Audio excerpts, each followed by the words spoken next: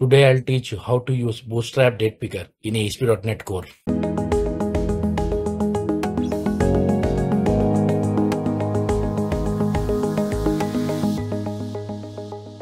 So we'll start by adding the tag helpers.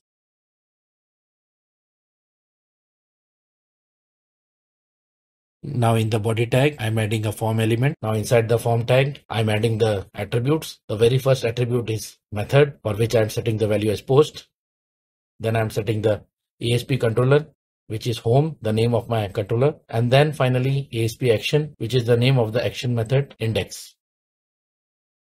Now first I'm adding a text box, HTML input element, for which I'm setting the ID and the name attribute. The name attribute will be useful later on when we are passing the value of the date text box to the controller. Now finally I am adding a submit button.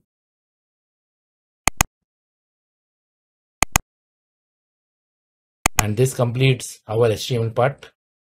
Now we'll start the Bootstrap programming. So I'm starting by pasting the scripts and the style sheets required by Bootstrap.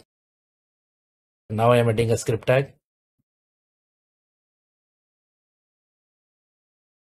inside which I'll be writing the jQuery document ready event handler, which will be executed when the page is loaded. Now here I am selecting the date text box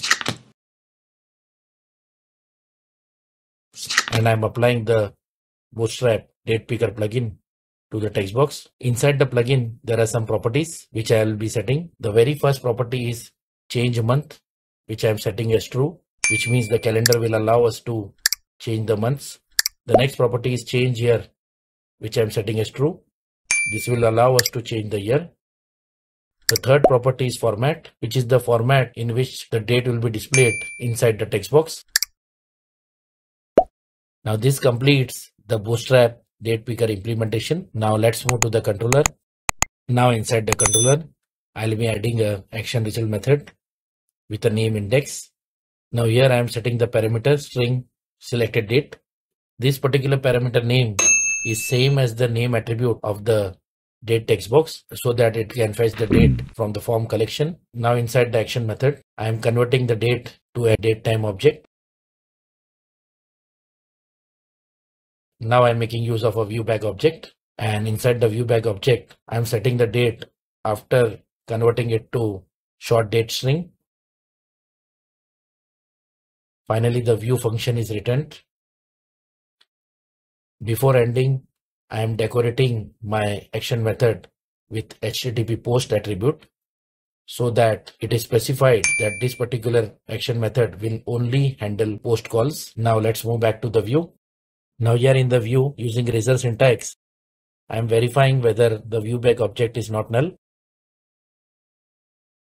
And if it is not null, then inside the if condition, I am displaying the ViewBag object using JavaScript alert message box.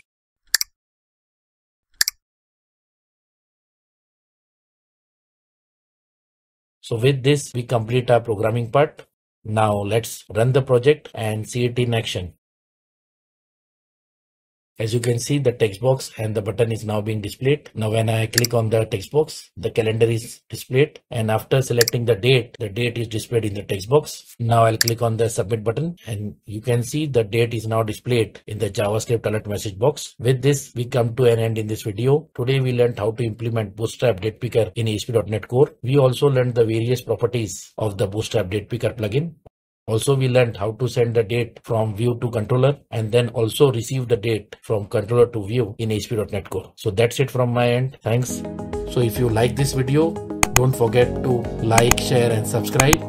And please also click on the bell icon so that you receive notifications. Goodbye.